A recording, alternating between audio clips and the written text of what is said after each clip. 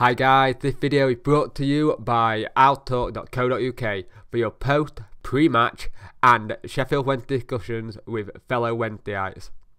Hi guys and welcome to the Sheffield Wednesday Reading preview.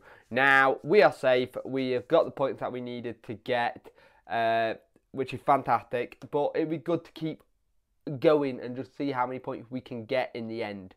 Now we are going to be playing a Reading side who had a manager change. Jack Dan left and they got Paul Clement in, the ex-Swansea manager. Good manager to get in, I feel. I think he'll probably do well there, depending on what backing and what money they give him for. But they, in their last game, got a draw against Sunderland, of all clubs.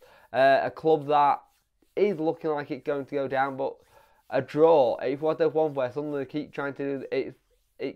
Between them and Burton, they keep having a bit of a who's going to be bottom. It'll be interesting to see what happens there. Now, we got a win against Hull. Our record at the minute is 1-4, drew 2. Their record is lost 3, 1-2, drawn 1.